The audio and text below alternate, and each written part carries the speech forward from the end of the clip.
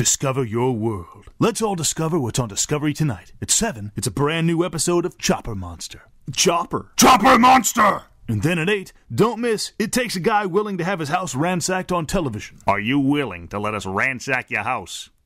On television? Why, yes, absolutely.